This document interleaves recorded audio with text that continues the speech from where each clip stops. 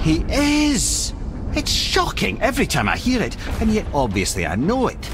When I think about Balder and Freya... Mimir? Yes, lad. Freya. How's that, brother? Ed, tell me Balder's vulnerability. Balder is blessed with invulnerability to all threats, physical or magical. Wait, what is happening? He is bewitched not to speak of what he knows.